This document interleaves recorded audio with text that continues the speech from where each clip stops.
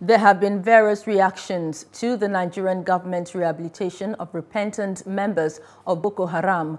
One of the most recent is the Arewa Consultative Forum's condemnation of the government's reintegration program. A public analyst, Nick Agule, supports the ACF's stance on justice, while former presidential candidate Ahmed Buhari thinks the Nigerian government failed the young men forced to join Boko Haram. Both were guests on the breakfast on Plus TV Africa, as Jacinta Obiuku now reports. 2 weeks ago, pictures of more than 300 commanders of Boko Haram carrying placards and asking Nigerians for forgiveness were all over the internet. The army confirmed the validity of the images and disclosed that the repentant terrorists will be rehabilitated and reintegrated into the larger society. This idea is unwelcome by the governor of Borno State and lately the Arewa Consultative Forum. The National Publicity Secretary of the forum explains the reason for their opposition. We do not offer a blanket condemnation of all Boko Haram members. What we are saying is that for them to say, "I'm sorry," and then they are accepted into the society as innocent people, is not enough.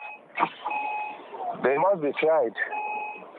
So if they are saying that they were kidnapped and conscripted into Boko Haram, there should be evidence of that. A public affairs analyst, Nick Agule, agrees with the ACF that the law should be allowed to take its course. If these people were taken, confiscated by force, they had opportunities to return home. They had opportunities to give themselves up to the military.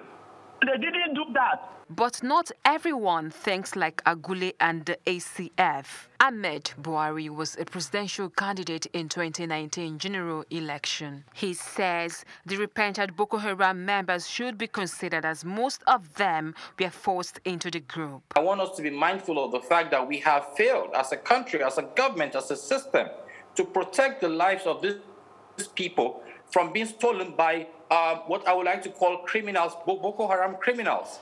Now we have found a way to get them back, and the first thing we're thinking of doing is kill them. In my opinion, I think we must be careful. I think we must be apologetic for actually not safeguarding these people. This isn't the first time the federal government would be pardoning repentant members of Boko Haram, to the dismay of their victims. About 600 whom the federal government reported were forced into the terror group were rehabilitated in mid-2020. Jacinta Obiuku for Plus TV Africa. Hello, hope you enjoyed the news. Please do subscribe to our YouTube channel and don't forget to hit the notification button so you get notified about fresh news updates.